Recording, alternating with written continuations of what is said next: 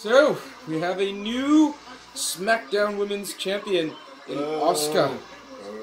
You know, I feel that... the one time you'll catch me booing her. Yeah, and it's not Charlotte, I'm happy. Okay, wait. My goodness.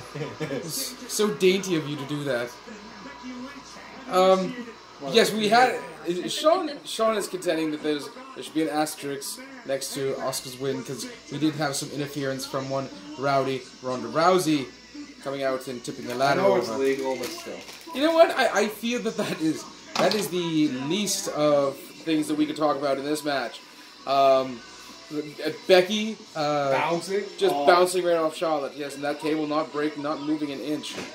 And then what else happened there? Oh, when Charlotte was thrown into the table and it didn't break where it should have broke. Yeah, it broke right at the bottom. Yeah, on her bottom. Right. So and you didn't believe in her bottom. Hours.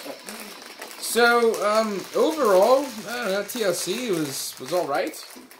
I don't feel it was a total disaster. I mean, we've definitely watched a lot worse. That's true. So you know, all right, that's.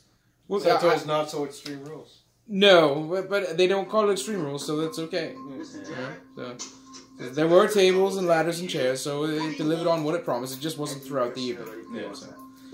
Fine, it was fine. The next one's the Royal Rumble, so we won't see any of you folks until after Christmas. So do have a Merry Christmas and a Happy New Year from your friend Montrose, for Kateri and Sean. And Malco and Chelsea and Matt's here and Steve left and Patty went and everybody else who was here. Thank you. More. I lost my hat. More later? Yeah, more later. Okay.